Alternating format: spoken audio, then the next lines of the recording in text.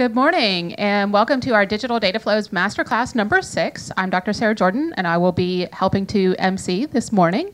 This morning's presentations are going to be on facial recognition. This is the 6th of our classes. There are 8 in this series, and we cordially invite you guys to pay attention to our upcoming announcements on the FPF classes website in order to be able to understand what we're going to be doing next and when.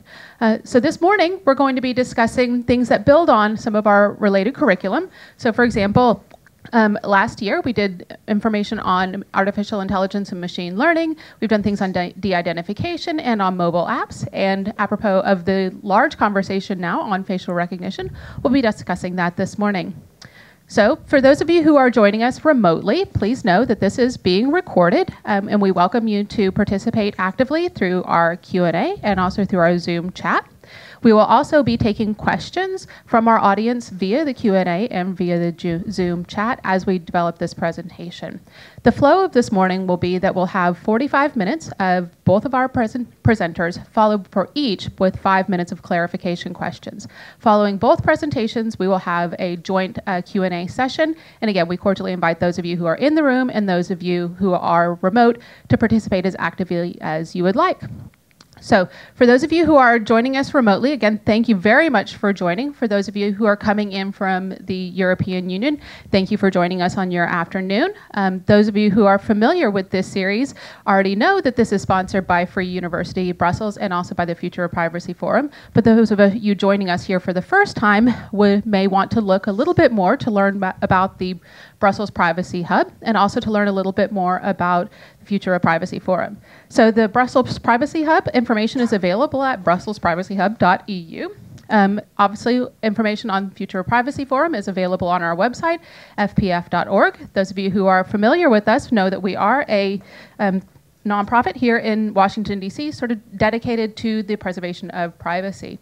For those of you who are joining us for the first time, all of our previous courses are available online, and you can go back and look at some of those if you'd like to catch up and find additional information that helps to contextualize this morning's presentation. So this morning, we'll be hearing from 2 experts on facial recognition. The first is our very own Brenda Leung, who's the Director of AI and Ethics here at the Future of Privacy Forum. Following her presentation and a brief clarification Q&A, we'll hear from Patrick Guther, who is part of NIST, the National Institutes for Standards and Technology here in the United States, who's a computer scientist working for NIST. For those of you in the European Union who are not familiar with what NIST is, you may be actively aware of some of the associated technologies that they have produced, such as things like the atomic clock, other precision metrics and performance measurement techniques, and also in their privacy and their cybersecurity frameworks. So you'll hear more about what NIST has to offer when Patrick speaks, following our presentation by Brenda Leung. Brenda.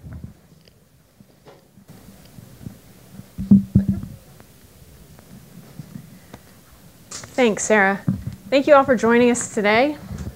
Make sure this is working. There we go.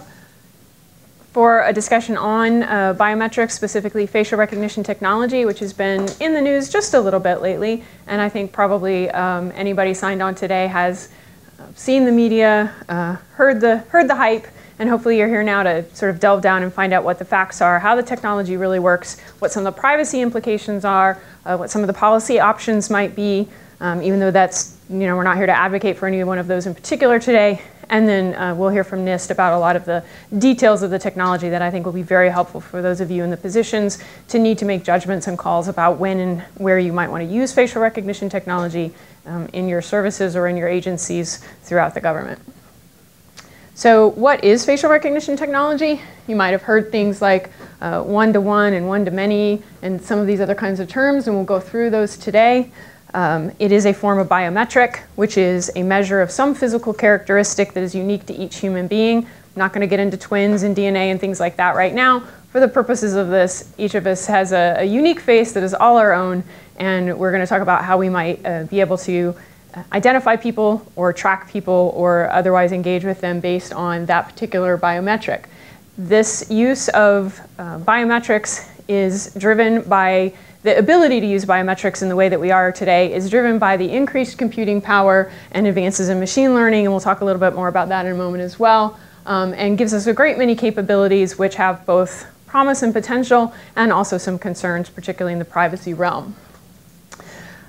A lot of what we see in the media uses the term facial recognition very broadly across any number of categories, and one of the most important takeaways I would like from today, if you remember nothing else, is that not every camera, not every scenario, not every security recording, not every anything that involves a lens and you interacting is facial recognition. It's a fairly sophisticated program that requires special software and technicians and platforms and machinery, and it is not present all the time. That is not to say that it's not being used broadly, but there are many different kinds of video analytic software in use in different use cases. The first is facial detection. This might be like when you hold your camera up and you see a little yellow box around the people in the photo. Or it might be some sort of counter in a public space that has a camera aimed to count the number of people who go by in a location. And literally all this is trained and designed to do is see face or not face, so that it can identify when there are people there as opposed to anything else that might be in the frame. There are no privacy concerns, there's no individual data collected in this scenario. Facial characterization is a step up from that, somewhat analogous to what you might do if you had a person standing there looking. I see that a person walks by and I can make certain categorical judgments about them. I might assume that they are male or female. I can see how tall they are. I can see how long their hair is, whether they wear glasses. I can even see things like whether they're smiling or seem to be excited or seem to be sad. Those are all characterization techniques that are not unique to a person and may or may not be identifiable in any context, but in the particular programs that those are used on, it is a single image that's captured and evaluated, or a single moment in time. It isn't matched to anything else in a system, and it is used to make certain assumptions about the people involved. So maybe if you have a display, you want to see that women are stopping at the display that you in fact aimed for women's services or products, or maybe they're not, and that gives you some level of information as an advertiser, for example. Verification and identification are the two actual facial recognition levels. So that is to say, this is identifying you as a unique person. Verification is what you've heard of as a one-to-one matching. That is, you have already enrolled in a database, your face is in there, and you are now asserting that you are that person. You are saying, I have an authority to be where I am, or to do the things I'm asking to do, to move money in my account, to pay with my Apple Pay, or to enter a facility, and I am Brenda, and you have Brenda on file, and you match my face today against what's in your file and say, yes, you are Brenda, and so you get to carry out the activities that you've claimed. And then identification, which is the one that's probably the most commonly assumed when people hear this term, which is to say, I collect the face of a person and I ask the question, can I figure out who this person is? By comparing against some database of existing images. It might be driver's license photos, it might be mugshots, it might be a commercial database that's been put together of loyalty card holders. It might be some public database that's for sale that's been scraped off of public images of people. That database that you're comparing against could have come from a number of different sources. Where and how it is created and used is certainly one of the important questions of a facial recognition system. And that's the identification stage. So I'm going to talk briefly about how the actual technology process works. Patrick's going to do a much more in-depth and probably much more thorough job than I will here. But just I think it's important to have a working knowledge of it so that when we get into the privacy conversation, you sort of have a baseline to compare against. So the first thing is, as I said, facial recognition involves comparing two images. One is the image you just collected against an image that already exists in a database. That's the enrollment. So to get that image in the database, you have to have enrolled the person. This could have been when they had their mugshot taken. It could have been the driver's license photo. It could have been when they signed up as an employee of an organization that uses facial recognition for facility access. Whatever the process was, the initial image is taken, and we're going to talk about quality in a minute, and so the importance of how that image is collected initially and enrolled in the database. And then the second step is now you're going to capture that image with software, and you're going to extract a template from it. You can see the little diagram there to the right, which is a set of points. Again, we'll talk more about this in a minute, but this is the the business model. This is the proprietary aspect of facial recognition software, which is how you extract that template from the image, how many points you collect, which points you collect, what you do with them to create that file, and that turns into a file of ones and zeros. So it's not an image, it's not a picture of a person. The way you and I as a human would recognize somebody is to actually look at the person and actually look at the picture. The way this system looks at somebody is to create this template and to compare the templates to each other. So that template is then what's stored in the database. If I come back later and attempt to match it, either because my image is collected and I'm trying to be identified in a one-to-many, or because I'm asserting my identity in a verification scenario, my face will be collected with that software again, the template extracted, matched to the one in the file, and then it will give an output recommendation, meaning yes, this is the person, or no, this is not, and this is how that comes up with an answer. So what do we do with the templates? Well, they're stored. That's what's stored. In a best practices scenario, the image itself is not stored. In other words, the actual JPEG picture of the face. Or if it is, it's stored separately in a non-connected, non-tied account or file, or even on a different server. So that the template is the output of a proprietary software. That's what's stored in the database. And part of the protection of this is that it's not tied to the template, or to the original image. And so the template itself doesn't have value to anyone who doesn't either have the original image or have the software itself, the internal workings of the software, to compare it against. There are questions about interoperability for these kinds of systems. In some cases, we might want to have interoperability.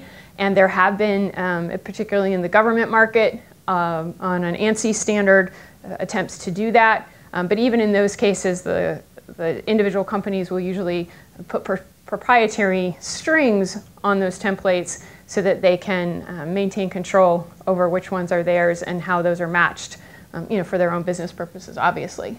So this is one of the protections, that is to say that if you have a breach in the security world, what do you actually breach and what do you end up with? If you breach something that includes both the images and the templates, which has happened because in some cases they are being stored together, again, not a best practice, then you might have more opportunity to exploit some of the technology weaknesses of that. If you just get the templates themselves, that's a very challenging thing to actually do anything useful with in terms of trying to somehow backtrack that into an image, or backtrack to what the algorithm itself is doing and figure out how to compromise that in the future.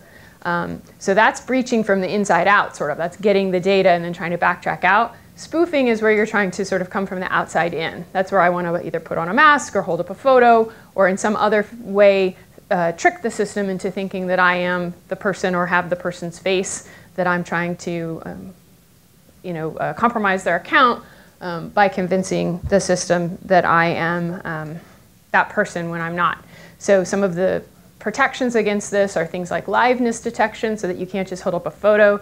That might involve the fact that you need to make some kind of movement, your eyes need to move, or you need to speak a word, are some of the ways to do that. With a really good high quality mask, you can actually still do that movement test and still fake a system. And the best companies know this, and they actually test their system using very high quality, high grade Hollywood masks and things like that to try to keep it to the level where that is incredibly difficult to do. No system is perfect. I'm not ever going to stand up here and say that there's no system that you could never spoof, but the companies that sell this understand that their reliability and value is what makes them useful, and they are just as aware of that technology and working hard to prevent that. So these are all based on machine learning systems, and I just want to take a second to review what that means, in the sense that this is an ongoing iterative process. So not only is the system initially trained on a training set, which I'll show a little bit more in a minute, but also it's in a constantly iterative state where the process is becoming more refined as the model or platform gets more real-life experience and use. We do have another seminar on artificial intelligence and machine learning on the archive, so please feel free to take a look at that if you'd like to know more about that. So the training data set that trains the algorithm. This is obviously something that's gotten a lot of attention in the news and in other contexts and is clearly very important. This is why for a long time and even still the perception persists, not just perception, the reality persists that many systems are not as accurate across different demographics because they weren't trained on a sufficiently diverse set of different demographics. As I think Patrick will talk more about later, some of the best systems have corrected for that at this point, but it is still a factor, it is still a reality that in many systems the demographic outputs are inconsistent, so what might have a 99% accuracy rate for some groups will have a much lower accuracy rate for others. And that leads us to the whole issue of accuracy and bias on a facial recognition system to begin with, which is to say, how do they work and how well do they work? So for different demographics, of course, they must have sufficient training data to be accurate to the levels needed. People also change throughout their lives. The accuracy on children and the elderly is both lower, are each lower than they are for people throughout the sort of middle part of their life. It varies over culture. There are populations that have different facial structures, different makeups that have more homogeneous features, and all of these things just take a concentrated effort to make sure that the training data and the systems account for that and are used appropriately. And they all can't. There are examples everywhere around the world of really high quality systems doing really good work on every demographic. So it's not something that can or can't be done on any particular person. The quality factors are really important here, and this is what is not always taken into account when we see some of the media reports about people being matched, or a police artist sketch trying to be matched to a database, or this person looks something like Woody Harrelson, so we're going to try to match Woody Harrelson's photo to the database and see how that comes out. Those are not things that can or should happen in any real serious use of a facial recognition system. The enrollment photos are critical in terms of the quality that's used for those. So that's why, for example, your passport photo has to be taken in a certain angle, with certain lighting, with certain quality, with certain requirements. The State Department is now asking that people no longer wear glasses. I recently had my passport updated, and my old passport I had glasses on. So when I took the new photo, I didn't think to take them off, and they sent it back and they said, no, you can no longer have glasses on in your photo. The pose that you're in, that you are straight on to your face from the front, is very important. And all of those things matter, both in the enrollment, where it's really critical, and then in the photos that are collected later. So if the image that's collected later is a poor quality image, or from the side, or with a hat on, or in any other way obscuring your face, that's going to impact the ability of the system to maintain a high accuracy level when matching it back to the enrolled photo. And that's where thresholds and settings come into play, which is to say, depending on your use case and what level of risk is involved in a false positive or a false negative, you want to set your thresholds for that system appropriately so that whatever errors might be made are at the level that is appropriate for what your use is. So if you're letting people into a building, is it more important to err on the side of not letting in somebody who is allowed, or at least making more friction in their process because they have to go over and show some alternate form of ID because everything inside the building is so sensitive that you don't want to make the mistake of letting in an unauthorized person? Or is it more just sort of a general security thing and you're better off not impeding the people who are likely okay to come into the building, and so you err on letting a few people in who maybe didn't actually meet the standard? And those kinds of decisions are case by case, use case specific, risk specific, and there's no single answer for any of that.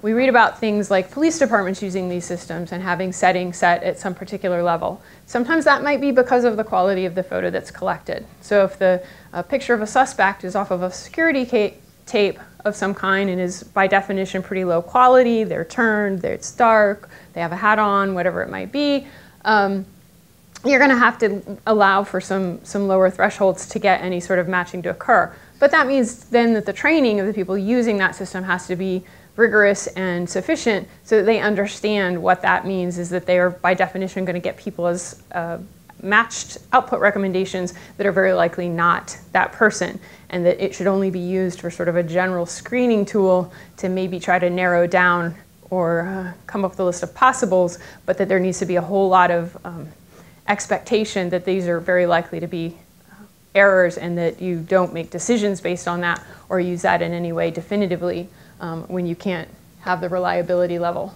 that you need to have. So having said all that about the systems themselves, what are the privacy concerns here? Obviously, as with any collection of data on us as individuals, we are worried about the security of the data, the profiling that that data might be used for, what it's being connected to in terms of other data about us.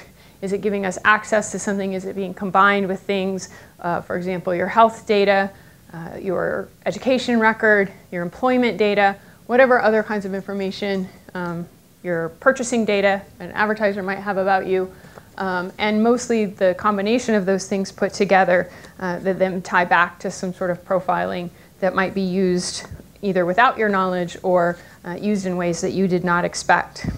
So it's important for any government or private sector organization that wants to use something like a facial recognition system to take the privacy seriously up front and make sure that they're aware of these concerns in advance and take the measures from the start to put preventive policies in place or controls in place for the use of these systems, such as what I just addressed with the law enforcement example of making sure that you have very highly trained personnel and that the systems are being used appropriately for the purpose of that particular case and not being used for recommendations or final judgments or final outcomes that are going to impact people in a very serious sense, in a criminal justice sense, but even in a commercial sense for advertising outputs and things like that, taking those privacy considerations into consideration.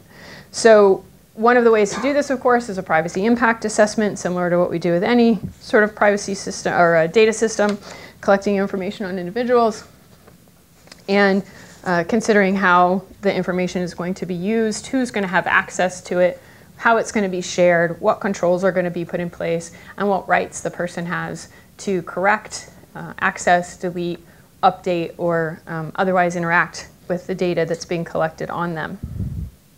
Some of these issues are unique to facial recognition, or at least fairly unique to facial recognition. Even as a biometric, it stands out a little bit in its own category in that it is the one that is generally collected passively. Now, you may be fully engaged on the enrollment process if it's particularly in a verification scenario where you are opting in and intentionally doing this. This could be something like on a video game system where you sit still long enough for it to collect your face scan over the period of 8 or 10 minutes to create your own personalized avatar.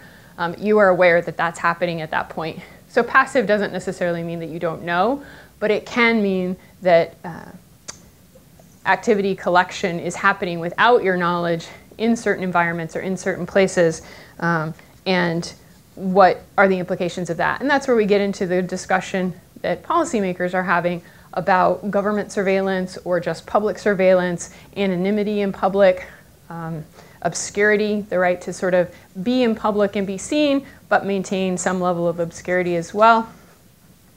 And that those are all of the concerns that would need to be addressed. We have a lot of rules about microphones. We don't allow open mics just sitting out everywhere, being able to collect what people say. There are laws that require either one-party or two-party consent to tape a conversation. We require the government to get warrants of different kinds and levels depending on what information they want to collect in a criminal sense. And so the question is, do we need similar sorts of boundaries and guidance for facial recognition systems? The answer to that might be yes, it might be no, it might be different sets of boundaries. We've seen already that there are municipalities who have chosen to ban government use of facial recognition at all because of concerns like this. That is certainly one of the possible policy outcomes. And then there are other places that are perhaps trying to take a more between the extremes example and figure out ways to use it, but use it in a protected way or use it in a limited way so that people are not threatened by the policy implications or the tracking options. Opt-in versus opt-out carries some interesting implications for facial recognition. We tend to sometimes think that an opt-out process is is an easy processor, is a good option for a lot of data collection and use, and it certainly has its place. It's a little bit complicated in facial recognition because if your default is to scan as people come in, well, to use facial recognition, you're by definition scanning everybody that walks in, that comes through the scope of the camera. The question is, are you scanning them and comparing them against a database of people who have opted in? Meaning if there's a match, then you've now identified them and you're moving forward with goods and services and features available to those customers? Or are you scanning it against a database of people who have opted out? Which, if you are, that's fine. You've offered people an opt-out option, but what that means is you've kept a database of the facial templates of the people who want to opt out of a facial recognition service. So there's a little bit of cognitive dissonance there in the actual technology of making that work for an opt-out. And then there's the sort of social and psychological impact of the idea that we're using our face as a measure of our identity and a way to verify our identity, and what that really means to us as individuals. Our face occupies a very unique space in our sense of self and who we are and how we identify ourselves, and that makes it a little different even from other biometrics in particular, as opposed to like iris or face fingerprint or things like that. Also, it is in fact right there out in the open for everybody, and makes it a little different than something that the average person can't memorize your fingerprint or memorize your iris pattern or anything like that. And of course, there's this concept of you can't change your face, barring crazy makeup or masks or plastic surgery. The actual practical impact for most of us is that we're going to walk around with the face that we have most of the time, and we don't want to feel like that's some kind of vulnerability for us in terms of other people being able to collect information on us, match it to other data they might have, or in some other way profile us and use that as a information imbalance or power imbalance in any kind of relationship. So one of the impacts of this that I mentioned earlier is the nature of the software itself and the proprietary aspects, is that a breach of one set of data doesn't necessarily mean your face has been compromised. It may have been compromised for that system or that software, and even then maybe not, depending on what the data was that was stolen. But there is the ability to update the algorithms, shift to different vendors, change providers, and things like that. So it's not an all or nothing deal, is my point. Not trying to minimize the impact of a breach by any means, or the sensitivity of having your facial data collected and used in some way, but just trying to put it in context of the reality is that there are ins and outs of that. So the last point on that is to discuss the options if we're considering a facial recognition system. What would be the reasons to adopt one versus not, and what benefits might you be able to get from a facial recognition platform? So pretty much by definition, any collection of personal information by a technology system should be justified. You should need to do it to provide the goods and services that is the core of the exchange, and it should be the best and most efficient way to do it. The traditional privacy principles of data minimization and purpose and use should apply. You should only be collecting the data that you need, and only for the purposes that you need to use it for, again, to provide the service that you are using. So any new system, including a biometric one with implications for personal data and privacy, should consider some sort of set of established guidelines to evaluate when and where to adopt that system. One of the examples, this is a 4-part test that was first proposed in Canada. It's it's not definitive, but it's a good example, and it's from a Supreme Court case in Canada that says to weigh the appropriateness of a potentially privacy invasive measure, you should have 4 questions. Is the measure demonstrably necessary to meet a specific need? Is it likely to be effective in meeting that need? Would the loss of privacy be proportionate to the benefit gained? And is there a less privacy invasive way of achieving the same end? This is not particular to facial recognition. This is just a technology evaluative structure generally, but I think it works just as well here. You could add some questions or nuance to make it particular to facial recognition. You'll have to define what is necessary in that sense. If you need to be able to identify people individually, there are ways to do that besides facial recognition. What would make facial recognition sort of outweigh the others in terms of either efficiency, benefit, speed, cost, or whatever the other aspects might be compared to what the alternatives might be. So there was a case in the EU recently where a school was using a facial recognition system to take attendance. And the European Court came back and said, no, there was absolutely no justification for that. There are a lot of ways to take attendance in a classroom without needing to use facial recognition to do it. And the privacy implications of using a facial recognition system on students and maintaining that database and maintaining that data in that context was sort of ridiculously out of proportion to the value given of having them sign in or using a student ID card or having the teachers take roll or whatever the other alternatives might be. By contrast, there was another case where Arena wanted to use facial recognition system outside the arena as part of a security measure to identify to enroll in the database that they were comparing against some sort of known demonstrators who came to the arena and frequently provoked fights or incidents or other issues in terms of security and safety around the arena. They used the facial recognition to help identify the presence of those particular individuals early so that security folks could come and intervene in an effective and hopefully efficient way, prevent impact on other visitors to the arena, and also maintain the security of that event. And the European Court in that case said that was in fact a very justifiable use of a facial recognition system. And that, I don't know if they said very, but they said it was a justifiable use of a facial recognition system, and that was an example of a proportionate value for what it was being used for. So one of the primary things that I think that we see a lot in technology right now is this concept that because we can do something, we want to do it. And in a privacy frame of mind, no systems should be implemented or supported simply because it's feasible. Just because we can use these kinds of systems in certain kinds of ways is not the de facto answer that we should. And so not here to say what the particular policy answer is in any particular use case, just that is an important question and it needs to be answered by the stakeholders in general, not only the business or the government agency or the other organization seeking to implement the facial recognition system, but also with the input and understanding and awareness of the people who are going to be impacted by it and what their responses might be. All biometric systems involve some compromise of privacy, just as all data collection systems do when it's stored and used for any purpose. So it's just whether the question is whether it's a fair trade-off for the value gained and sufficiently understood by the people that are being impacted. The alternatives, of course, we know that there's many other ways to track people's location, track their presence, track their behavior. One of the concerns that we sometimes have, or at least that I have in dealing with facial recognition software systems, is that people get so focused on the fact that we're being tracked or profiled via a facial recognition system that they forget that if we don't use a facial recognition system, those same outputs can still occur.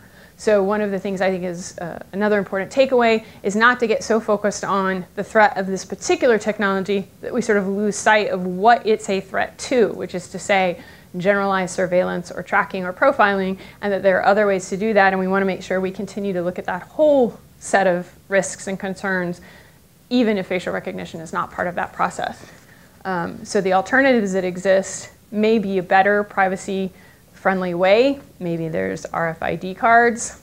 Maybe there's some sort of app check-in. Maybe there's just a different biometric that would be a little bit less invasive and still meet the same needs for verification and identification that facial recognition services would provide. If a facial recognition system is proposed and justified and implemented, it certainly needs to be done so in a way that takes privacy into account at all the stages throughout that process. I kind of flipped forward a little bit prematurely here, I think, but last couple of things are another couple of techniques to make it a little more privacy friendly or safer is to in fact focus on verification systems versus identification systems. Where you're matching the one-to-one versus the one-to-many. Also to explore the alternatives of ways to implement the system. So things like local storage of the image that you're matching against, on-device storage versus cloud storage, And that's not a categorical statement that cloud storage is bad and on-device is good, because that may not always be the case. It's just to say that those are some of the questions that should be asked, and those are some of the considerations that may make a system both safer, more secure from breaches or security threats, also more privacy protective for the individuals involved. Privacy is fundamentally about awareness, choice, and control.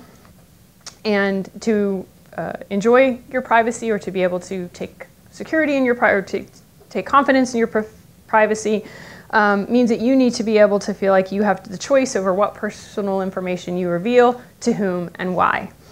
Biometric systems are one of the ways to manage this, and this sensitive information is sometimes collected in significant amounts, so people need to understand what the implications are. Government institutions, private organizations, commercial entities all need to think about these when they're proposing initiatives that call for the collection or disclosure of biometric information.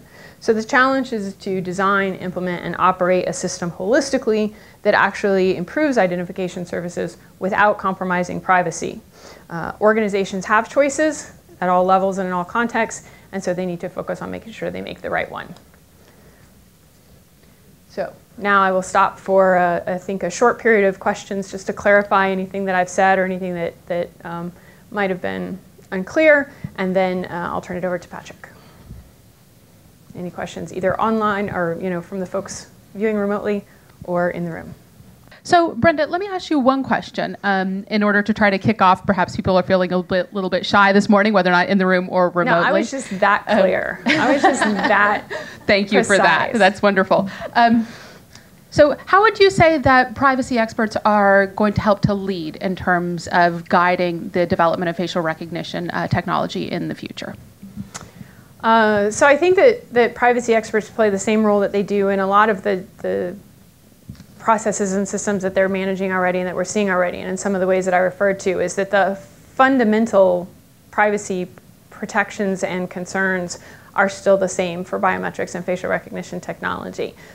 Is it appropriate for its use? Are we collecting the data? Are we minimizing the data collection appropriately? Obviously, some of the concerns that come up with facial recognition are things like what we're reading in the news about public data sets of images being collected when that was never what those images were there for. So public scraping of websites, things like that have implications, and the suppliers of those data sets as well as the users of those data sets probably need to think pretty carefully and ask some fairly careful questions about whether that's in fact an appropriate use of that data, even if it is at this point not necessarily legally prohibited, whether that's appropriate.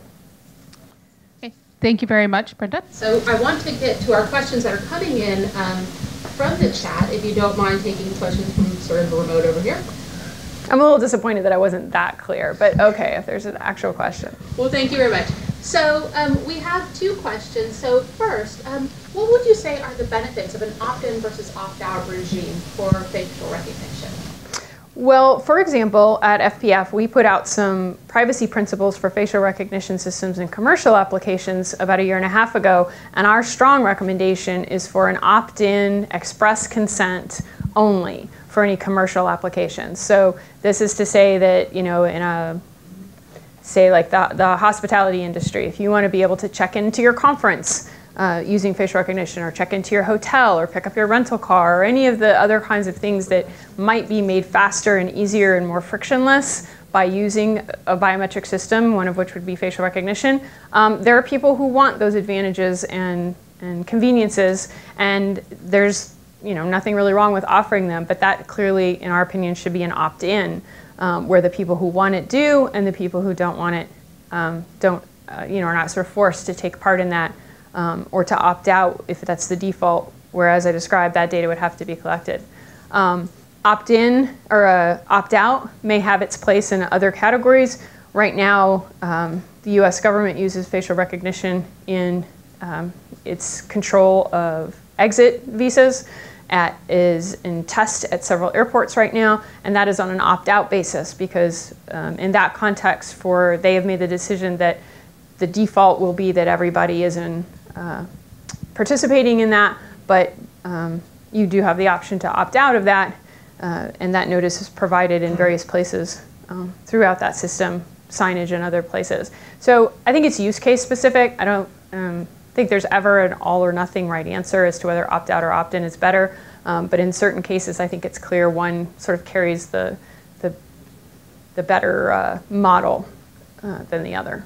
All right, thank you very much, Brenda. So while we're taking a couple more questions here on the chat, I wanted to tee up one that'll help us to make the transition between your presentation and that from Patrick Garther, who from NIST. And that question comes from Lauren, who's asking, are privacy experts participating in global standard setting organization? And if so, which ones that you're aware of? So that's a really good question.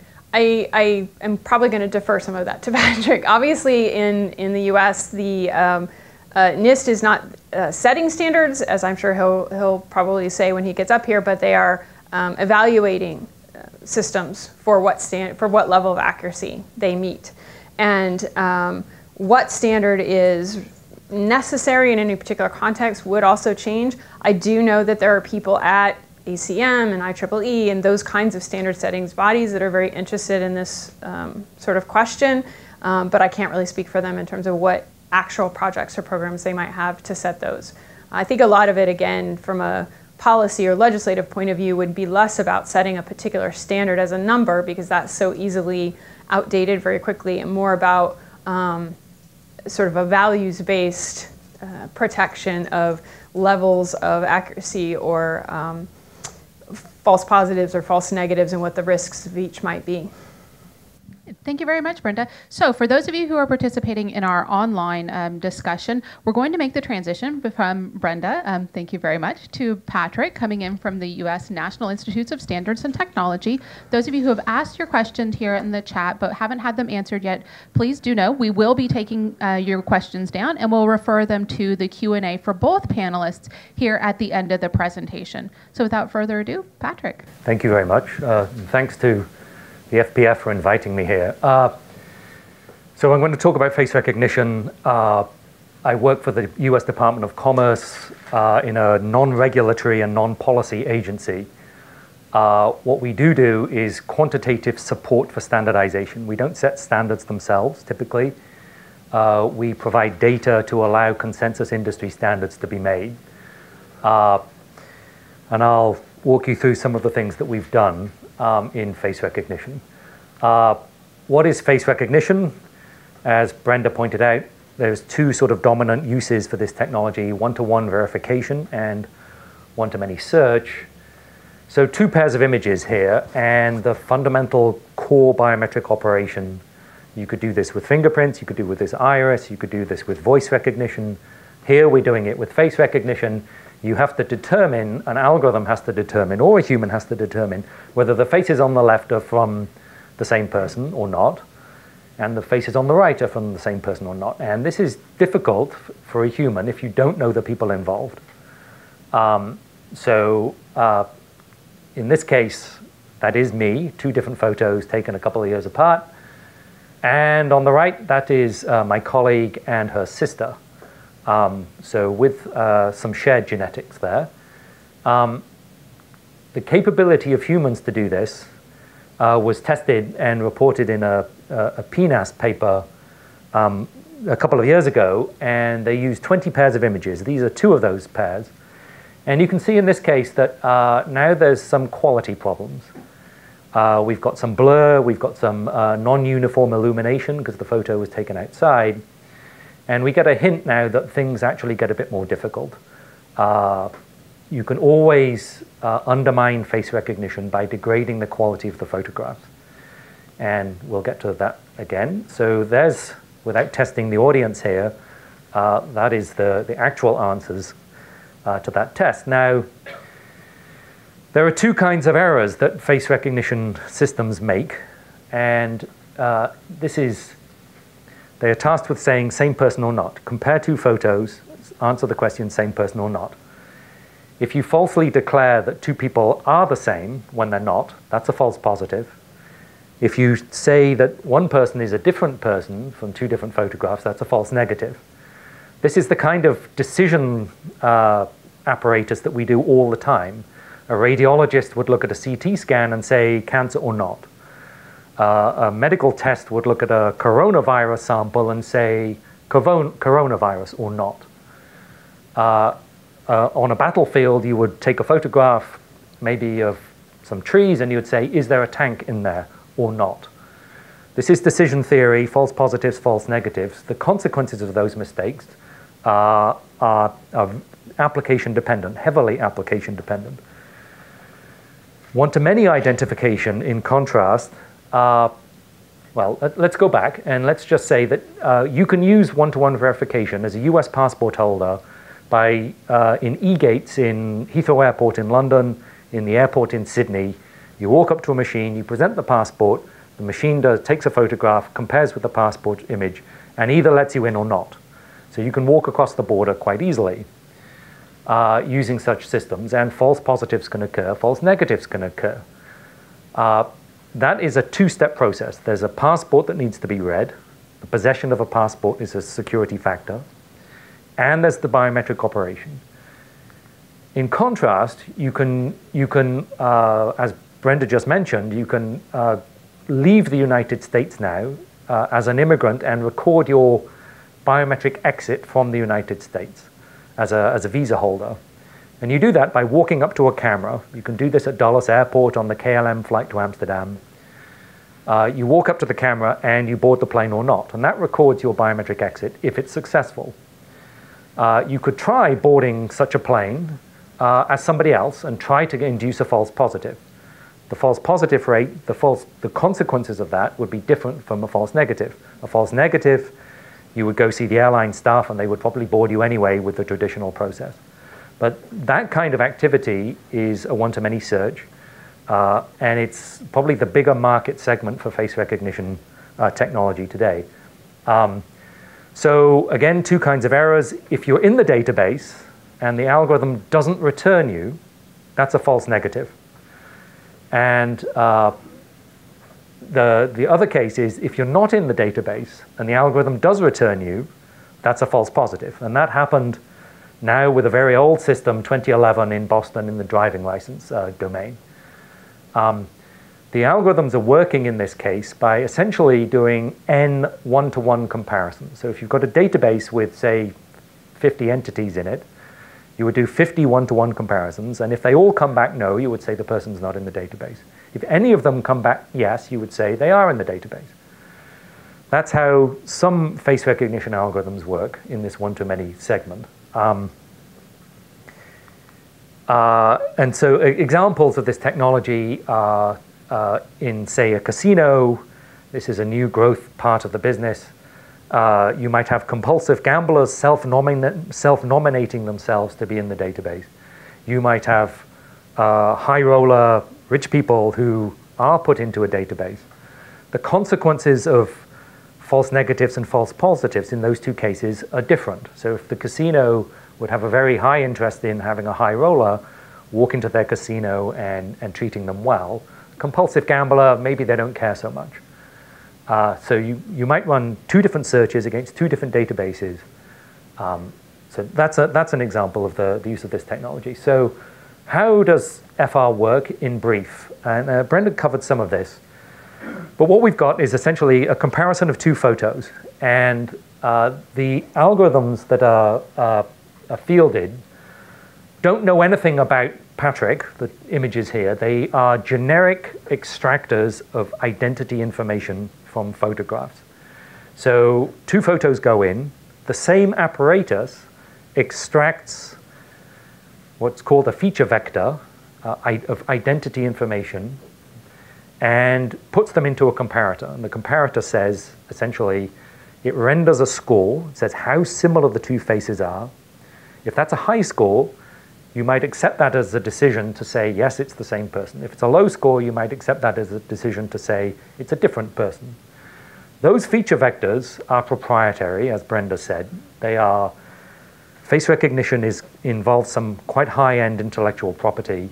It's not a commodity operation. Capability across the industry varies substantially. And the feature vectors that are being used are that they're just a set of numbers. They don't mean much just if you were to inspect these numbers, but they mean a lot to the comparison algorithm that uses these things. They vary in length from a few dozen to a few hundred numbers. They are not usually generated with any specific claim to be irreversible. So if you sit down a PhD with a collection of these feature vectors, they would eventually reconstruct something that would look like a face image. Now, it wouldn't be a good rendition of a face, but it might be useful in terms of being able to use that identity in another system. And there are schemes that have been evaluated in the academic literature for formally protecting face templates with some claim of cryptographic non-reversibility. And those schemes haven't really been evaluated very well to date. Most of the contemporary face recognition algorithms are built on neural networks, convolutional neural networks. They are a set of different layered architectures. What goes into the neural network is the pixel data from the face, red, green, blue color channels. They go into these various convolutional operations where small parts of the image are scanned and weighted and pushed through nonlinear functions in a big stack. What comes out of that is a vector.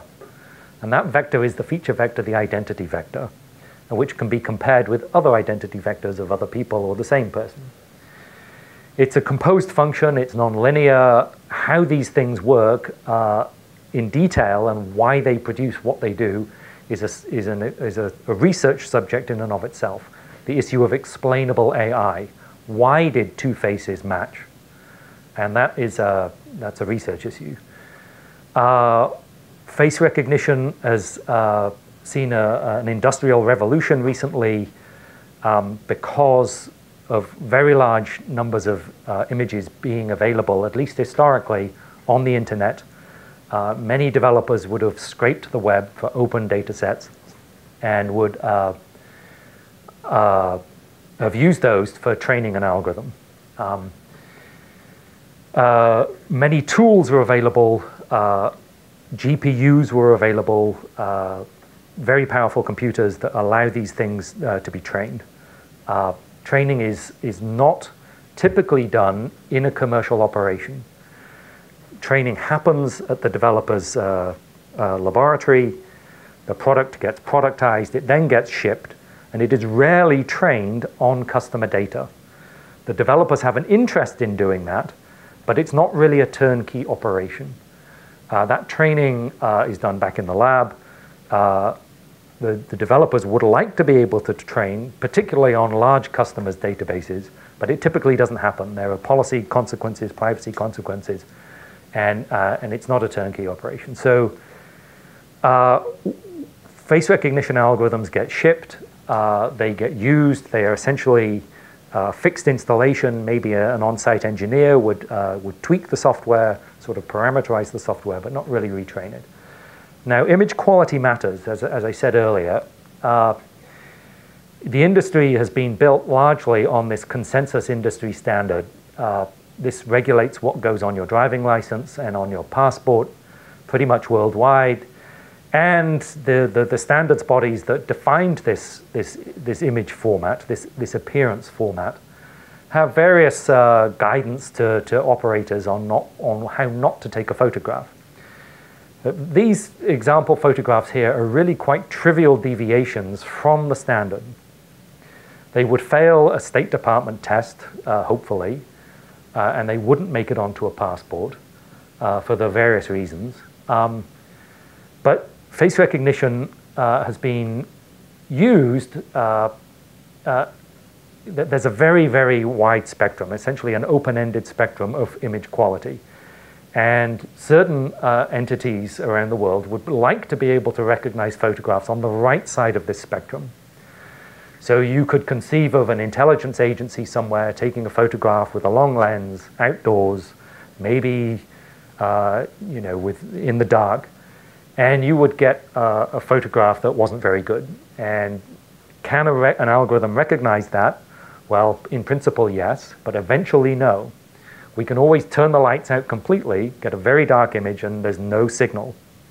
With no signal, you get no recognition. The The applications are sort of split by these blue arrows here into sort of cooperative, where somebody is making a deliberate presentation to a camera. That's the big part of the industry. But also this non-cooperative case, where maybe you're just walking down the jetway onto a plane and somebody takes a photograph of you. Maybe you're walking out in the outdoors in Washington, D.C., and somebody takes a photograph of you without any cooperation. Typically, you'll get better quality on the left side, lower quality on the right side. Eventually, face recognition will fail with the kinds of images that are sort of featured on the right side there. And that's an open-ended spectrum.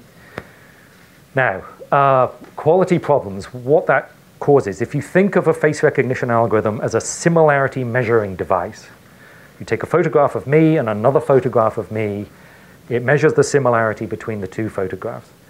And you get a distribution of the similarity scores. Low scores would occur when you've got image quality problems. And you can see severe image quality problems on the left side there. A low score would also occur under aging. So we can moisturize, we can try and look after ourselves, but eventually things go wrong and we don't look like ourselves. And we end up looking as similar to ourselves as other people do to us. And that is the overlap in these two score distributions, and that's where false positives and false negatives come from. Aging, injury, disease, drug use, image quality problems will all degrade face recognition, and we get problems. I will skip this slide.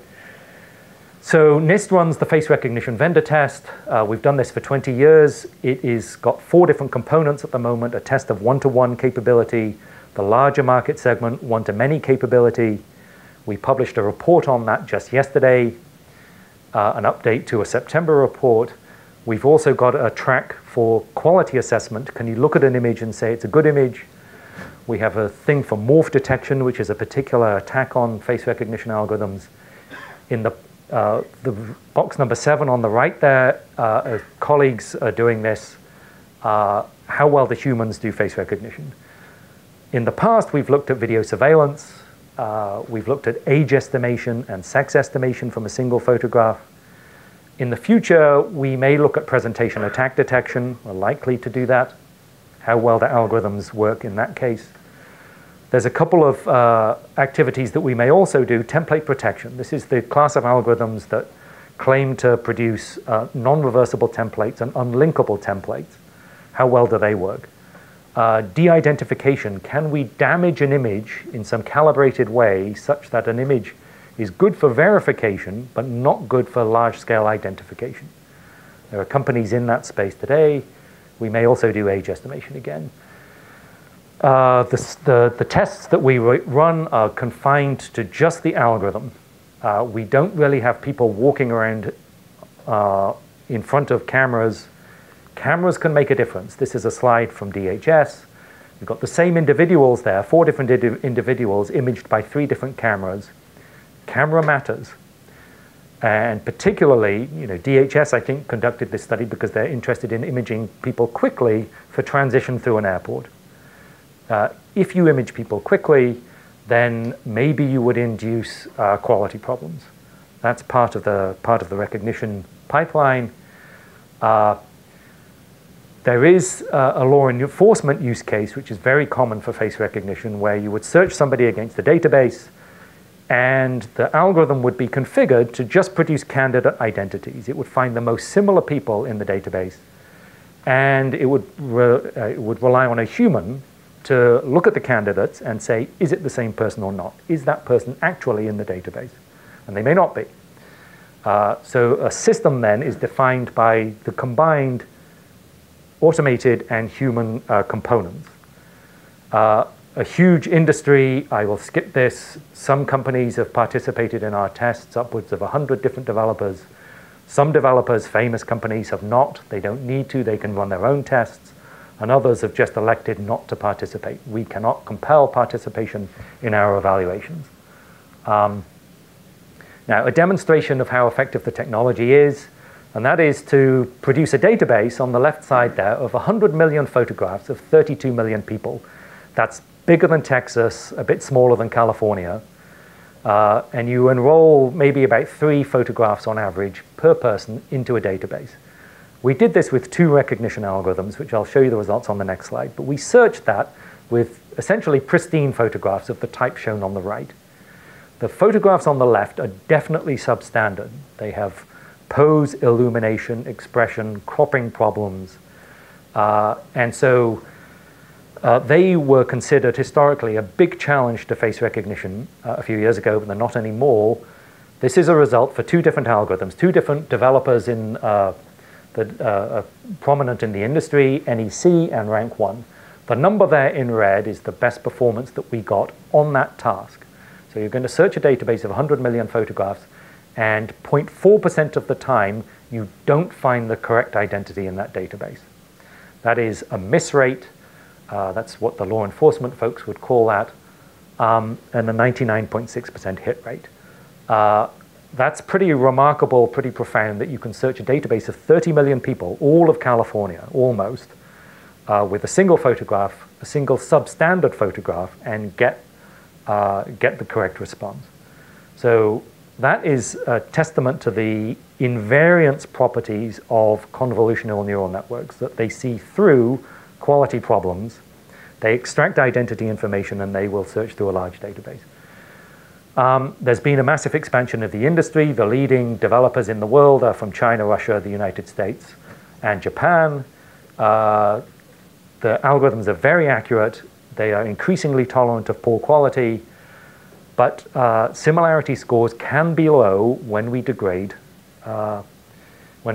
quality and through aging, and that induces failures. False positives and false negatives are real. We produced a report last December about demographic effects in face recognition. So our error rates in different populations different. And our attention was drawn to this by a case not involving face recognition, but involving quality assessment. And the New Zealand Passport Office rejected this gentleman for having his eyes closed. Clearly an algorithmic issue that falsely rejected a passport applicant. Georgetown wrote their famous report. This drew a lot of attention to the issue and the consequences and the circumstances around differential error rates and what that would mean. Similarly, MIT looked at face classification algorithms, not really recognition algorithms, and they found out that these particular cloud-based algorithms didn't recognize African American or African females very well. This sort of got conflated with face recognition. Face analysis of the kind that MIT studied is really just a single shot. A single image goes in, the black box neural network is saying male or female. That is different to what I showed you before, which is this generic extractor of identity information. Nevertheless, the MIT study was a cautionary tale that algorithms can be biased, that there's something going wrong in certain demographics. So we undertook a study, and our study looked at just these red boxes here. So we were looking at verification and identification. We were quantifying false positive rates and false negative rates for different demographic groups. Certainly other places where bias could occur is covered by this slide. Who you put in a database, the quality assessment function, the feature extraction function, do you even enroll people into a database? And the human review on the right side. That itself could be biased. We used many algorithms from many developers. We did one-to-many, one-to-one. We made a very sort of strenuous point that we're quantifying false positives and false negatives. And that had been lost on particularly a lot of press coverage and some academic coverage of this discussion. We used data sets from 4 different US government agencies. That data resides in a lab in my organization that I've never been in. We're sort of privileged to have this data. It affords us the ability to test face recognition algorithms. So in a one-to-one verification case, if you compare people on the left side from different demographics. A young Asian female with General Eisenhower, an old white male, you'll get different results than if, on the right side, if you compare two individuals from the same demographics who happen to be both former presidents of the United States. So that concept that we would get higher scores on the right side from people in the same demographic than on the left side from a different demographic shouldn't be controversial. But you don't expect to get that from fingerprints, and you don't expect that to get that from iris recognition. You might get it from voice recognition. There's no real consensus on that in the industry. But it happens in face recognition, and if you compare photos of different people from different ages of the same sex, you get this figure here. Now, red is showing that in the bottom left-hand corner, that very young individuals give you high false positive rates. That's almost like saying that babies look the same. That is not quite a controversial statement for that demographic. But if you also see that on the top right-hand corner, that elderly people look the same. In the eyes of this algorithm, higher false positive rates. Now, why this occurs, why any of this occurs, is not really known. Our report didn't do cause and effect analysis. That's an active topic. But we reported this data, and some of these effects are quite large. And I'll move on to this figure, which was probably the most prominent figure in the demographics report. And what this is showing is for 24 different countries in 7 different regions of the world, we compared photos, good photos, of different people. And so at the top left, we've got people from Vietnam being compared with people from Poland. And they give very low false positive rates. The algorithm doesn't associate those people as being very similar. But on the diagonal here, from bottom left to top right, we see in the top right-hand corner, for this algorithm from Imperial College London, we see a bright red blob saying that people from various countries in East Asia are giving you high false positive rates. In the bottom left corner, we see gray values from Russia, Ukraine, and Poland, saying this algorithm gives you nominal false positive rates, lower false positive rates for, what in this case, I think it's all male, for white males, or predominantly white males. And you can see in the middle there's some bright red dots, and it turns out that if you're an operator of a passport e-gate, of the kind that's installed at Heathrow Airport, they target a false positive rate for verification of inbound travelers of about 1 in 40,000. So something like the bottom left-hand corner there.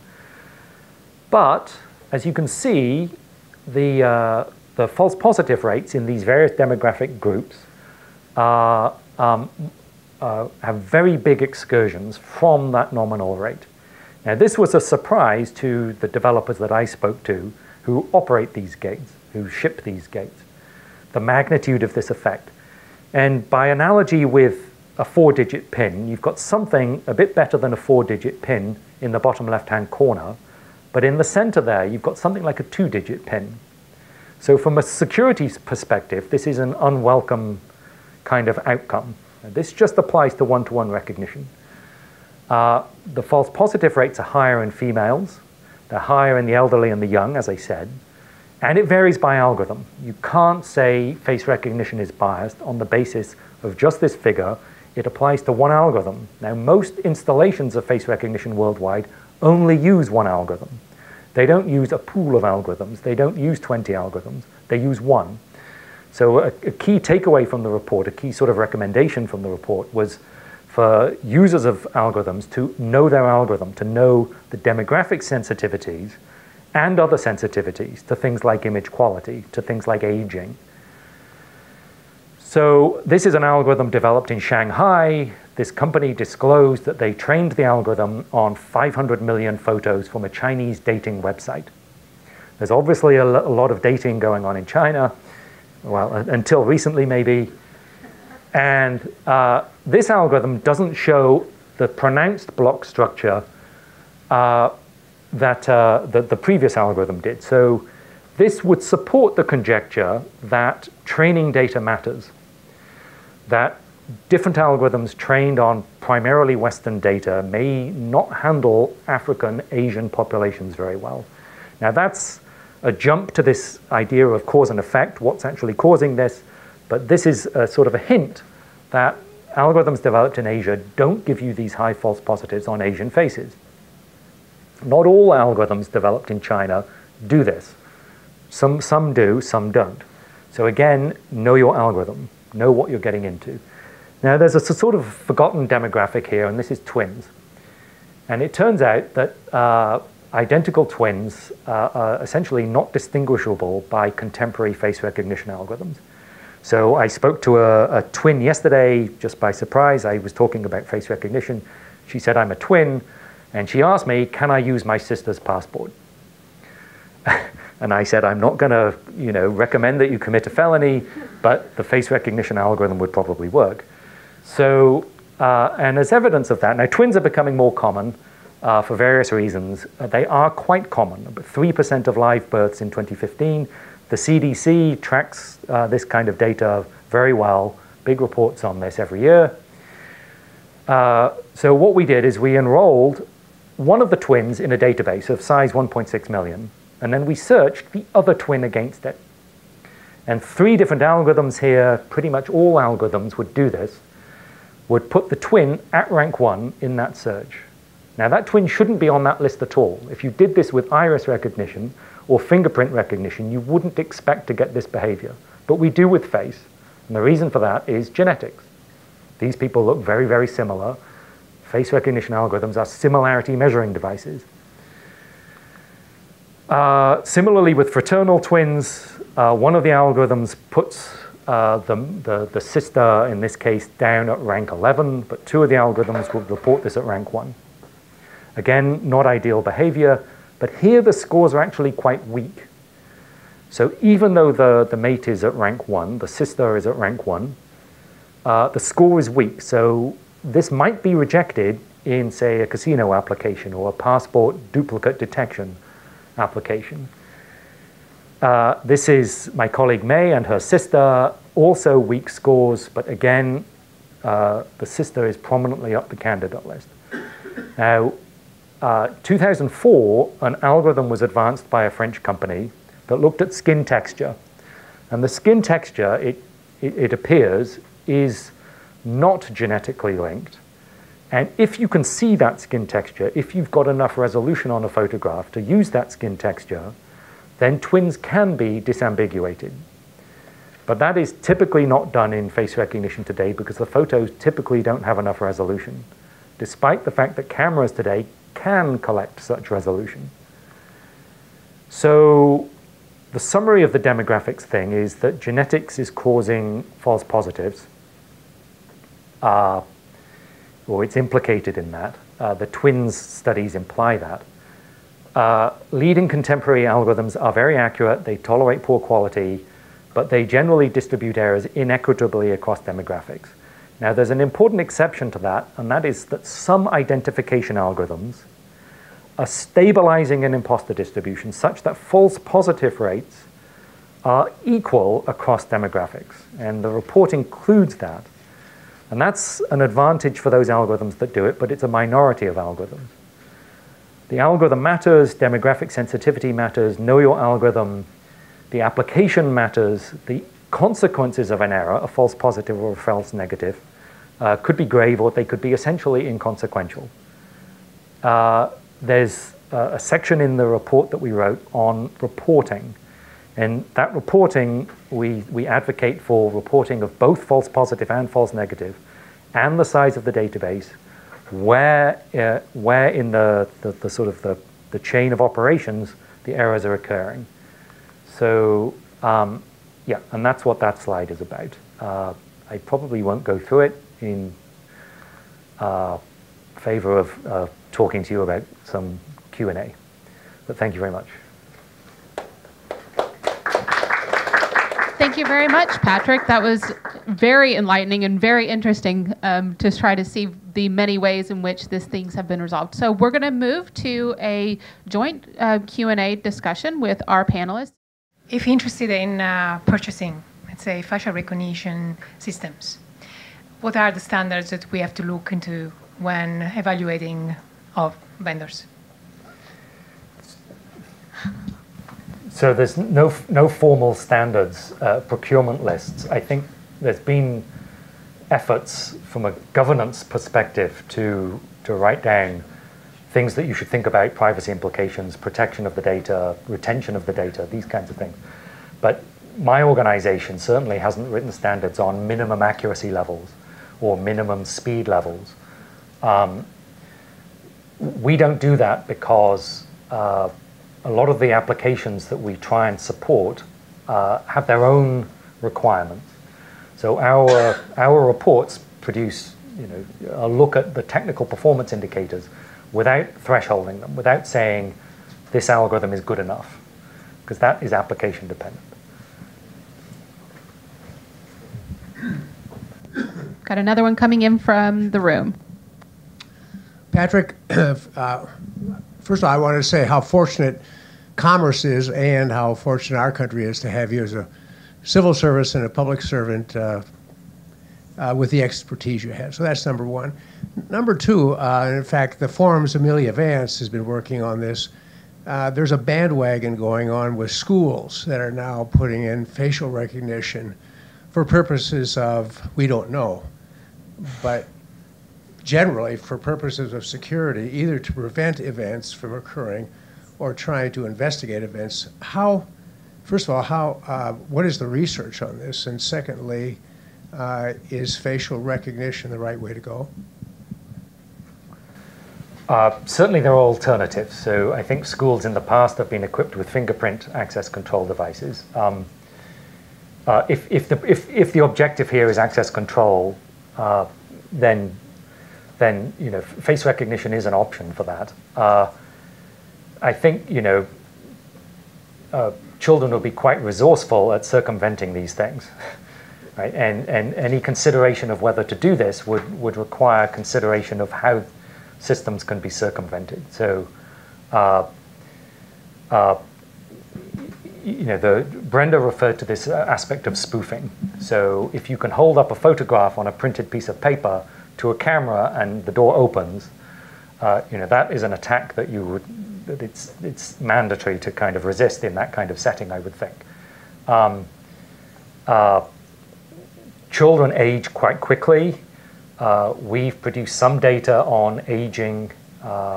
The Australian Defence Department, using Australian passport data, has produced very good data on how quickly children age and the error rates that you might encounter in children. The error rates have come down quite substantially. So from a performance point of view, you can probably do it and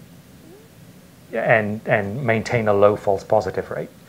But active attack by resourceful kids is something that you would have to think about.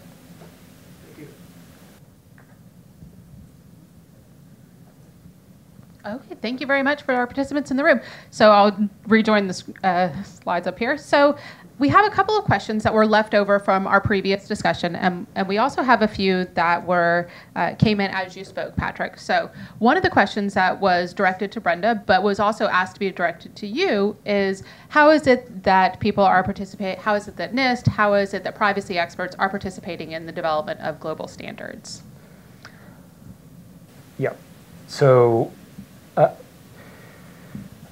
I touched the technical performance standardization. So I'm aware that in an organization called SC27, underneath ISO, IEC, JTC1, there's a standardization committee on security called SC27.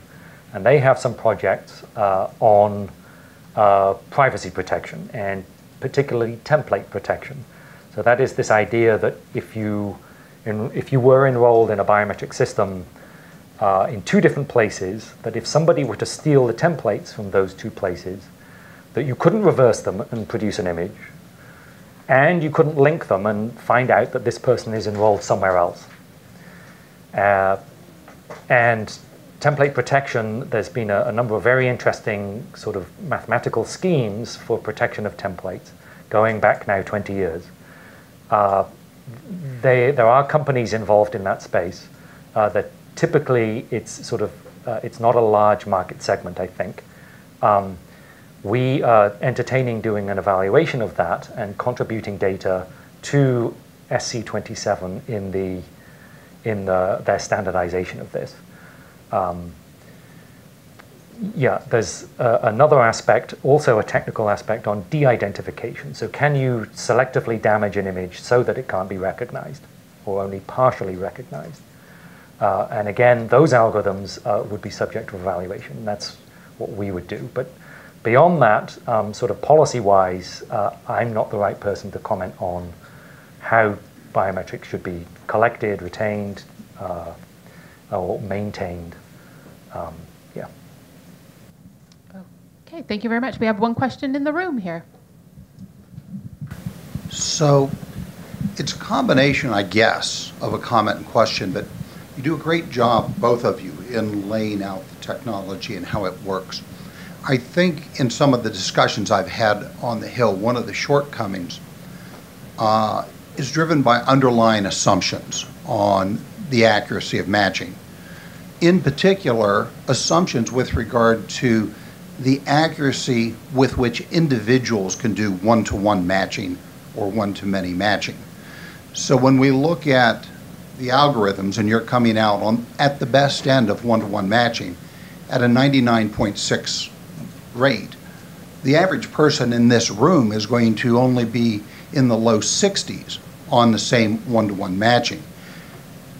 If you frame the discussion a little more fully by talking about some of the challenges on one-to-one matching or the upward limits of one-to-many matching, I mean, I don't know how many photos any of us could match against, but an algorithm can match against millions.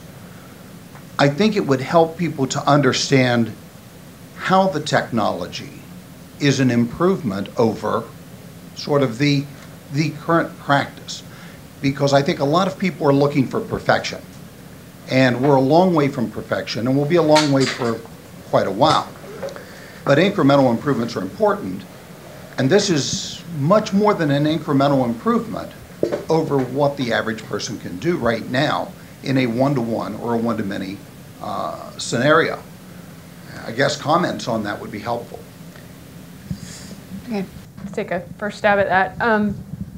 So your point is very well made, and that is frequently something that's included in the conversation in terms of when you're talking about the some of the things I talked about at the end about justifying any particular system is what are the alternatives, and part of the alternatives is how accurate are they, how much do they cost, how fast are they, and how accurate are they. And yes, humans are definitely not up there on the quality or speed scale for that compared to things like this. However, having said that, one of the dissections and the considerations about facial recognition technology in terms of the controversy is what are the problems with facial recognition if it doesn't work well and has demographic impacts that might be inequitable or unfair? What are the implications of facial recognition technology if it works perfectly? And those both cause concerns for people. So facial recognition working really well or working better than humans or working better than passwords or working better than some other systems helps answer the if it doesn't work well question. So we know we can have systems that work pretty well along a lot of different metrics and measures, but then there are still questions about are there other concerns that those systems might engender then just in terms of surveillance or social implications or data collection and availability that maybe we don't want to create at that level and scale and accuracy. And I'm not here to say we do or we don't. The point is each of those scenarios still has concerns attached, but it is important, as you've pointed out, to be in the right conversation at the right time in terms of what risks you're considering.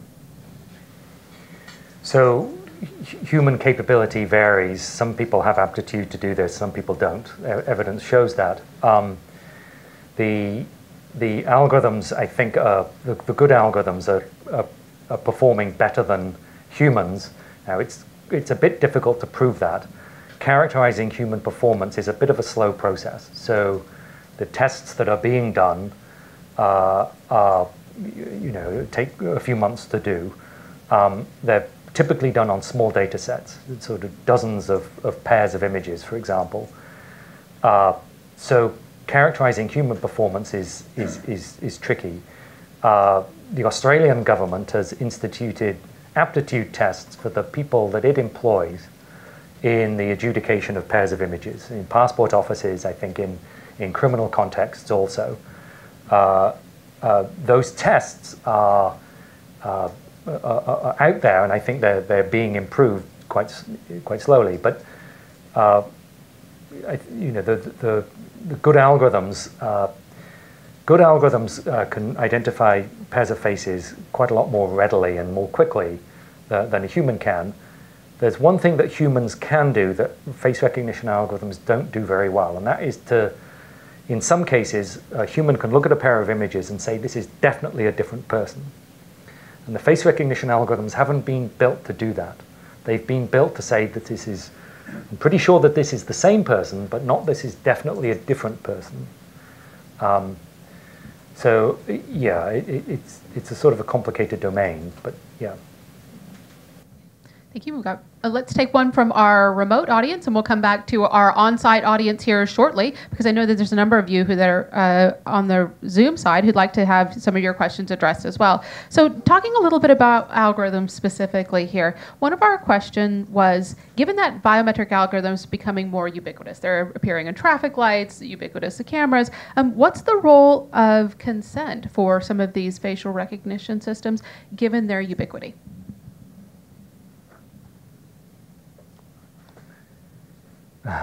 Tough question. My only comment on consent is that convenience, end users are often attracted by convenience. So I use my fingerprint sensor on my phone. I know people who don't, who refuse to do that, even though there's evidently some protection of the biometric on the phone. Consent is it's difficult to ensure that people are aware of what's going on in certain applications, and even if you provide an opt-out, it's not clear that people would ever see that opt-out.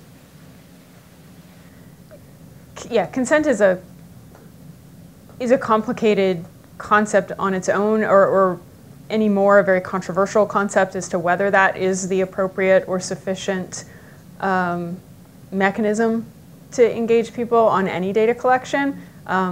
As I talked about when I talked about facial recognition being a passive collection, it becomes even more of an issue in that context.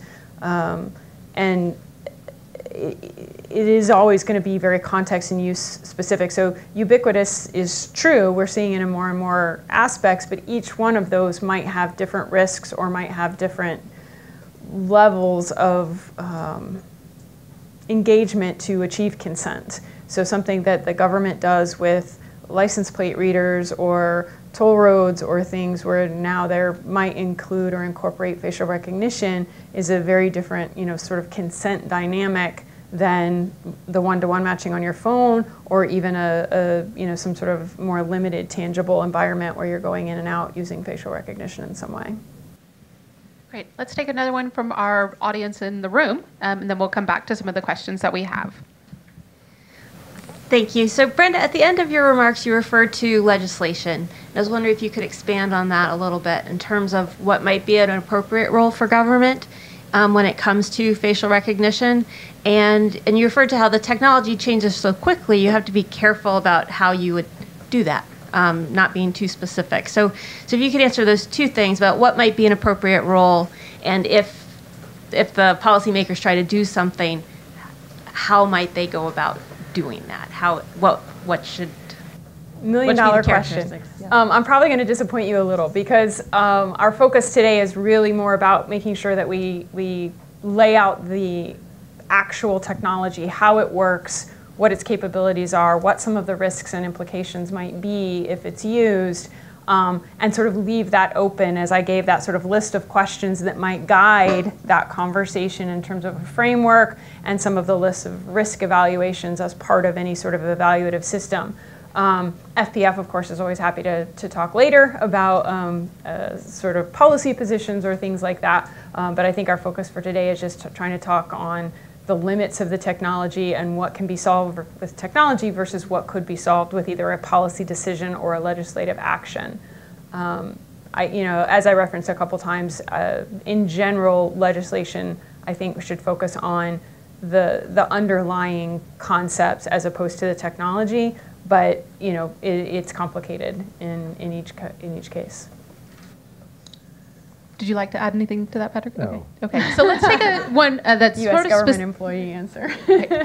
So let's take one that's sort of specific to the technology that we have. So this one came as you were discussing your slides there, Patrick, and that is, how can 3D images maybe help to improve some of our lack of resolution, bad images in the 2D in order to help to improve facial recognition algorithms? Yeah, there was a lot of effort put into 3D capture devices that can do 3D capture back in about 15 years ago. And there are standards for the interchange of 3D data. Fast forward to 2017, Apple produced a sensor on a phone that could sense 3D information. It's certainly some slightly different information than what you get from a face. It can improve accuracy. My construction of what Apple did was to give themselves headroom for preventing spoof attacks, that they can deploy, they can roll out new technology using that sensor suite that's built into a phone, using, say, 3D information, using some other information in a way that they couldn't achieve with a fingerprint sensor. So face recognition, particularly 3D face recognition, would give you some resistance to spoof attacks going forward, and that's valuable in high-value authorization, like using an iPhone, for example. 3D hasn't really taken off in US government applications. Legacy photographs are not 3D, they sit in databases. Driving licenses are not equipped with 3D information, chips. Those standards exist, but it's not being used. Okay, thank you very much. Let's ask another question about some of the issues related to algorithms themselves. And this one, I think, comes to both of you. And that is, what should we do about algorithms that not only use the images and score those images at the same time in which they're also using those same images to train the algorithm? So what do you do about the use of sort of one image and simultaneous application with an algorithm, particularly when we're talking about the use of them to retrain that algorithm to learn better prediction in the future? So if you talk to a face recognition developer and you say you want to go and use face recognition for some new application, you want to recognize people across McPherson Square here, or you want to go and recognize people outdoors, the developers will say, do you have any training data? This is manna from heaven for machine learning developers. Typically, that data is not provided and it's not available. It's certainly not available in large quantity. There is an attraction for developers to be able to use customer data, but it's typically not done. The training of a face recognition algorithm requires a PhD to sit down with the data for an extended period of time. It's not, as far as I know, a turnkey operation. There are various refinements that you can do to face recognition algorithms using such data, but I think it's atypical operationally. There may be incentives to do it, but it's not typically done. Okay. Bad. Okay, let's take one from our audience that's coming in right now, which is that when images are collected and retained over the years, are they updated to match the age? So you mentioned that NIST will be working on some things related to aging, and you mentioned the Australian government's work on that. So is there anything to indicate that an image collected 10 years ago is the same as the image of a person, say, 10 years later? And how do we use algorithms to help to update some of those images in order to ensure that there's continuity of recognition over time? So in some applications, classically the passport application, you apply for a passport every 10 years because the face gets older. Right? Maybe in Canada, I think the passport issuance is still for 5 years only. There's a cost consequence to doing that. Some algorithms that we've tested, and we've taken this out to maybe 18 years of time elapsed between two photos. Some algorithms are much more capable of verifying your identity over an 18-year time span than others. As a differentiator between algorithms, aging is a prominent topic. The idea to update a database, if you're maintaining a database with a newer image, you could do that if you trust that the image is actually of the right person. You wouldn't want to update a database if you don't really have good trust that the image that's coming in is actually the same person. Yeah, but it is a powerful means of keeping a fresh database. As Patrick mentioned, the State Department requires every 10 years. It actually requires 5 years for children. If you're under 16, I think, they have to be updated every 5 years, recognizing. And then that's been the case since long before we were even using facial recognition, because humans and any other system that's going to evaluate that has that same need to sort of see fresher images. I do know, talking to some of the biometrics or facial recognition development companies, that they recommend updates at some regular intervals, whatever is appropriate to the platform or the use case. One thing that they don't recommend is sort of this constant iterative update. Like, you want that one high quality enrollment shot, and then you want that to be the baseline for some period of time, as opposed to sort of like saying every time somebody walks in or walks by or whatever, partly because of the quality issues. You don't have the opportunity to sort of focus and get that high quality enrollment each time. But also for some sort of baselining against people who are like false positives or false negatives or something, because the training that occurs over time for the system is benefited by sort of having those stable lines. There are, I think, some experimentation even with the idea of averaging, like keeping 2 or 3 shots in addition to the initial enrollment, and then having it sort of compare against the set of those. As one of the ways to increase accuracy and decrease false negatives and things like that. So I think there's a bunch of different ways to do that technically, and maybe there's not one right answer for every application. Okay, great. So we have one question that also came in about what can we learn from our discussion about facial recognition and improving their scores, improving the metrics around them to attach to other biometric indicators. So for example, this particular person asked whether or not we can learn something from facial recognition and our missteps and guidance in that for hand recognition. So what have we learned, and how can we then port that to other types of biometric recognition systems? Hand recognition. So yes, sir. When I got into biometrics 20 years ago, the Department of Defense in the United States was using a hand geometry device. You would put your hand in this device, it would take a photo this way, a photo this way, and it was a very efficient system, and it was used for access control. The question is, what can we learn from face recognition that's applicable to other domains? So I think this demographic issue, that if you've got a trait that has genetic influence, and I assume hand variation would be in that category, that you would be concerned with demographic factors. So I think voice recognition would be in that category, potentially. It really depends on what the feature set that's being extracted from the signal is. But that would be a sort of a cautionary tale that what does it do in identical twins? What does it do when you've got genetic linkage?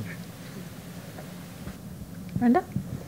Yeah, I mean, I think some of the other types of biometric measures have actually been around or been in use more broadly and with more accuracy than facial recognition up until recent years. So we've been using fingerprints longer, iris scans, retinal scans. I wasn't familiar with the hand picture so much, but there is one that's like a scan of the palm where it takes a picture of the veins in your hand, and that's pretty personalized and individual, and there's some schools using that as opposed to fingers. So I think they all have, the shared things in common of the feature extraction, creating a template, storing and matching process that probably we can learn from others. But as Patrick said, I think the thing that facial recognition is unique on in one way is that genetic component. And now that we're seeing voice and gait and even behavioral biometric. It's arguable whether that's biometric or some new sort of category, but those are all going to have some of those features and might need to reflect some of the complexities that adds to it. Thank you. We've got a question here in the room. Yeah, thank you. Can you speak a little bit more to how we can minimize the risk of a breach or the sort of blast radius if biometric data is breached? Like things, I mean, I know, Patrick, you touched a little bit on the uniqueness of the algorithm. Maybe there are other things that we can do or that, you know, we're thinking about doing to kind of limit that, given that, you know, face and biometrics generally is not really changeable. And so once it's out there, it's a concern that's out there. So I think it's typical in operations to collect face images, put them in a SQL database, send them to a face recognition algorithm, the templates get produced, maybe they end up in a database as well, and the service proceeds that way. But the images are retained, and you would provide, you know, maybe you would add strong encryption to those things such that if there was a breach, it would be a bit more difficult. There have been suggestions that you should delete the face images completely. So why was OPM sat on fingerprint data for all government employees? Why did they retain this? The trouble with doing that is that if you delete the images, then there's this vendor lock-in hazard that that vendor has now got you because you can't go and re-enroll. I'm aware of an Israeli company recently that has been taking face images, producing, I think in a video surveillance application, and then replacing the face such that most of the operators in the system don't actually see the real face, they see a fake face. And that is, I think it's for following people around a department store or maybe following people around an airport. And only certain people need to know the true face, and that would be locked away. But the main sort of operation is using a fake face. So you're using computer graphics essentially to replace the face. And that's a sort of a privacy application. But a breach is tricky because the raw data is usually retained.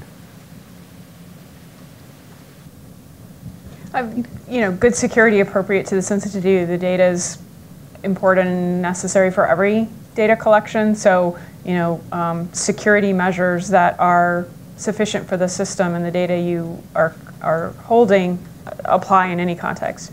In addition, as I said, there's, you know, some sort of recognized best practices like either not keeping the images or not keeping the images co-located with the templates, or, you know, hashing them or doing other various proactive things. The only other thing is I think it's still important to always ask that question as compared to what.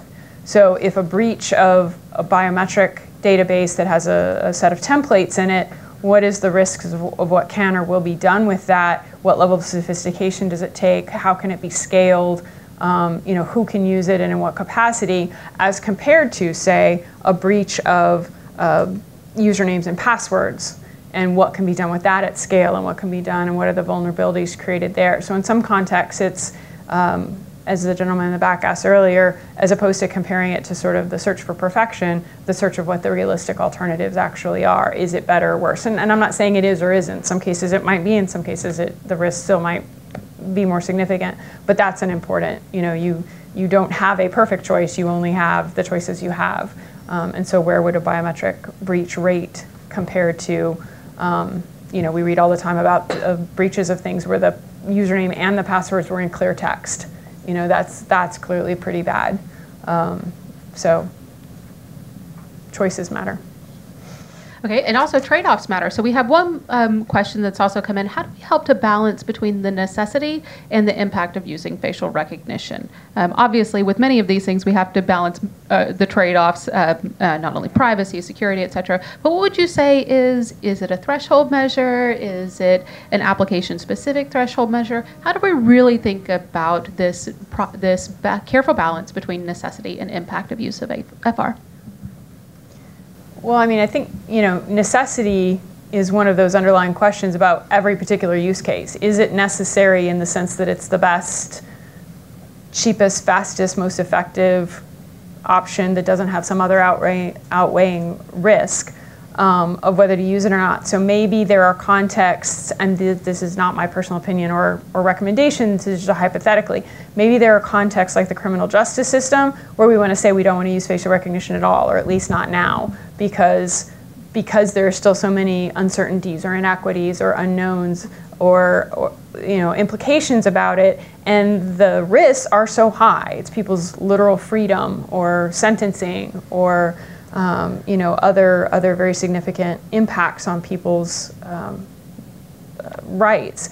But maybe we are okay with using it in an opt-in sense in commercial settings because it offers opportunities and goods and services to people who want it, and the risks of it, false positives or false negatives, are not huge. They're inconvenience, maybe even some monetary impact, but not huge. Maybe we want to use it in security systems in large-scale public venues like arenas or stadiums or things like that, because the accuracy and the reliability is high enough for whatever the benefits are of a better level security system than whatever the alternatives are. But maybe we don't want to use it in schools, as was brought up, because whatever level of security it provides in that environment maybe doesn't outweigh the risks of the impact on students of living in a surveilled environment. Again, those are all just hypothetical questions. Different people will answer them different ways, but I think that's the kind of thing where it's rarely all or nothing. It's more what in this particular context make it valuable. If it doesn't work, what are the bad outcomes that can happen, and how bad are they, and how much do we want to ameliorate that? Plus, what are our alternatives to do it differently with less risk? Patrick? Yeah, I don't have much to add. I'll just say that ICAO, the International Civil Aviation Organization, circa 2004, in defending what they did with the chip on the passport, they established containers for face, finger, iris, and some other modalities, but primarily only the face has been used.